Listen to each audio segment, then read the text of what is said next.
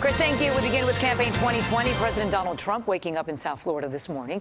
Our cameras were there as the president's motorcade rolled into Trump National Doral last night, shortly after Air Force One touched down at Miami International Airport before 11:30. Tonight, I stand before you to officially launch my campaign for a second term as President of the United States. The president arrived in South Florida after officially kicking off his 2020 campaign in Orlando. This morning, the state of Florida is at the center of Campaign 2020. Last night's event sounded very similar to the rallies the president has continued to hold since he's taken office. CBS 4's Riel Crane is live in Doral with more on what's on the president's agenda for today. Riel, good morning.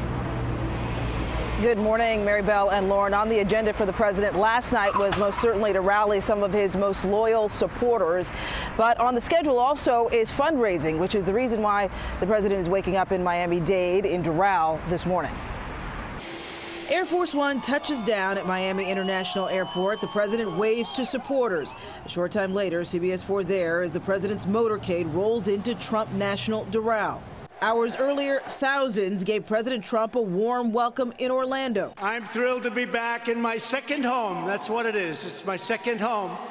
In many cases, I think I could say it's my first home. You want to know that? The president officially kicked off his 2020 re-election campaign at Amway Center Tuesday night.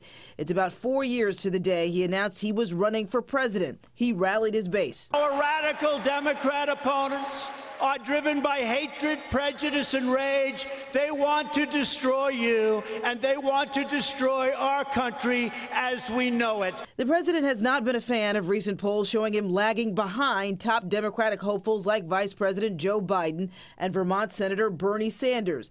He didn't mention the polls, instead urging his supporters to vote in 2020. And as long as you keep this team in place, we have a tremendous way to go. Our future has never, ever looked brighter or sharper. The president touched on popular themes like building a wall, curbing illegal immigration, but he also wanted help from his supporters to choose a slogan for the re-election campaign.